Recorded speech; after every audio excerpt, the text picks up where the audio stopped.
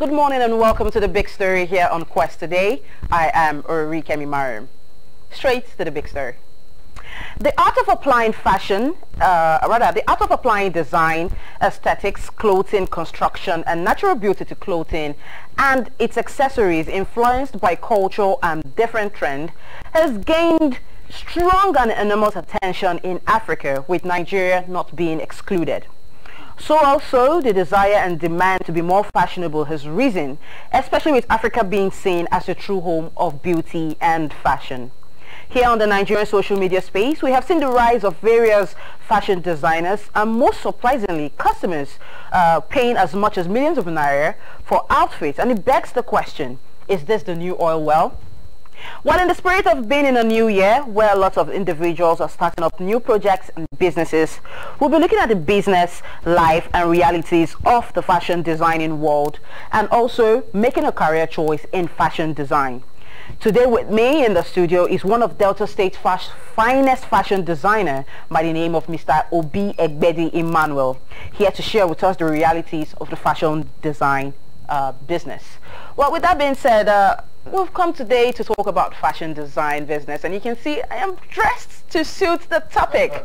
Yes, and also with me this morning in the studio is, well, I was about to say Comrade Ifeodomo, but yes. Well, you'll be happy with Sorry that. to bust your bubble, we have Michael Gobadia here in the studio, and of course our guest, Mr. Obi Egbedi Emmanuel. Welcome and good morning. Good morning to you. Welcome. Well, are you ready to, apply aesthetics to this program? All right. So quickly, Michael, Mr. Obi Egbedi Emmanuel, please explain to us, what is fashion design? Because we have those who say they are fashion designers, and then we have those who say they are tailors, and then we have those who are like down to it and say that these are not tailors, these are obioma. So we really need to know, like, what is fashion design and what is the difference between fashion design and tailoring? Are there any similarities? Are there differences? What is going on over there? Wow, thank you guys for having me here in your info studio today. Yeah, talking about the fashion industry, you have the fashion designers and have the tailors. There are both differences, there are big differences to it, which I would say the fashion designers, these are people who create designs. They are being inspired from things they see. They go around, they create designs, drafting patterns, so on and so on. Okay. That's for the fashion designer. Tailors, I would say the tailors, tailors are more like a backbone to the fashion designer, because without the tailors, the designs, you can create designs. The fashion designer create designs and then so far and so on. Okay. But we need someone out there to do the job, to finish the job. That's when the fashion designer comes in. The tailors comes in. Okay. The tailors, they do the finishing, they do the jobs, they do the sewing, and so forth and so on. Okay. And then the obiomas are those who just literally patch clothes. Can we leave the obioma out of it? but you just made mention that it looks as if it's a full channel, and it follows with first getting the design and also going into now putting those design in reality, and that's where we have those in it. But let's quickly ask you, because I'll be very interested. Let's look at the fashion industry in Nigeria in the last decade or two. Do you feel we've really grown over the years, especially as it concerns fashion? And do you see us at a top mark when it looks at when we look at African fashion design? Is Nigeria making its mark there? And do you feel we would always retain that as we try to also crave or carve a name for Nigerian fashion design, not just only on the continent, but in Of course, I see for sure. Yeah, we are making a very big impact in the fashion industry with the help of the entertainers of like the music industry and the comedies and so on and so on. They are trying to push us, the fashion designers, also to go as much as possible to be on the limelight also. Okay, well, that's a nice one. So as one of Delta State's finest fashion designers right now on the scene, you are hot.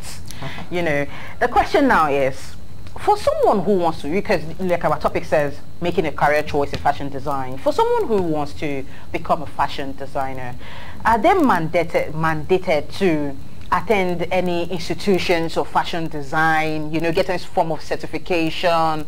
Are there any, you know, is there any form of education they have to go through to actually become a fashion designer? Yes, for sure. Yeah. They have to. It's not a day job. Okay. It's not a day job. It's not what you just wake up someday and say, I'm a fashion designer. There have to be a career. There have to be a push. There have to be a platform. There have to be an exposure, information, and you can't get them just like that. Okay, so basically they have to like, yes, you know, attend some sort of fashion school, yes, per fashion se. school, yeah, per se. Yeah, they have to have fashion school. Do we have these in Delta State? Yeah, we do. I'm quite aware we have these in Lagos, but I'm not quite sure about Delta State. So do we have this in Delta State? We run a fashion school. Yeah, we run a fashion school, of course. In our firm, we run a fashion school. And in the sector of the polytechnic and universities, there are fashion courses. Yeah, there are fashion courses. Wow. That's quite enlightening. Yeah, as much as you've laid that out, I'm a bit curious. Because if it looks as if it's well structured, and we seem to also have a direction as it concerns fashion industry in Nigeria, I'm only a bit concerned about the challenges you guys face in the course of this business.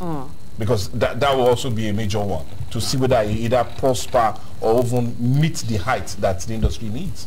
Let's look at some of the challenges you guys face. Challenges. There's, in every sector, in every business, there's always challenges. Of course, we're having a lot of challenges when it comes to the fashion industry. Like, we see the inadequate power supply of electricity. It's a very big challenge to us, because we have to start running fuel, gas, diesels to pull all the power supply. So the cost of that is going to affect us. That's for one. Then two, the inadequate textile mines. Yeah, there is no when it comes to data state of per se. If you want to look deep down to the fashion sectors, they will lack a lot. Yeah, we lack a lot. We lack in textile mines where we have the mass productions. No, I can't picture anyone in the industry right now. There's no one at all. Then when we talk about the fashion market, fashion mall, we can't picture anyone when it comes to data state. Then inadequate skillful men.